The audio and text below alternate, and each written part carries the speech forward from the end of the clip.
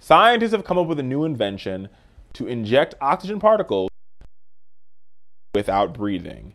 Yes, America, it is true. This is a new study that's being done, and scientists have developed a new microparticle filled with oxygen that can be injected into your bloodstream to keep you alive even if you cannot intake air into your lungs.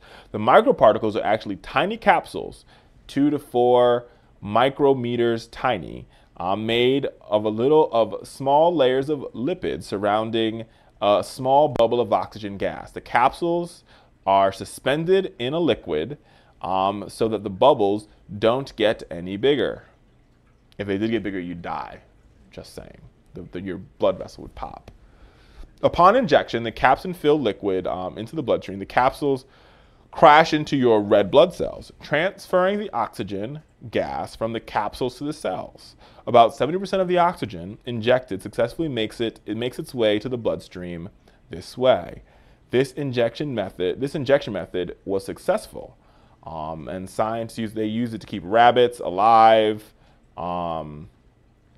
And they say it works. They say it works, folks. So we'll see. This could be the new era. We could really actually create mermaids if this thing really works. We'll have to see. But this is just another way. I got to tell you, stories like this always, and I love for these particular stories. You see sometimes like Richard's really honed it on his computer screen. If you're watching this on YouTube, because I like to get all the science part of it right for you.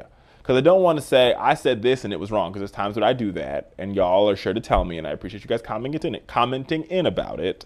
But these are one of these stories where I think we are truly seeing science finding ways to make the human life more livable and allowing humans to be more adventurous. So bravo to this new study. It was done, it's a study that comes out of Canada, but pay attention, see what happens.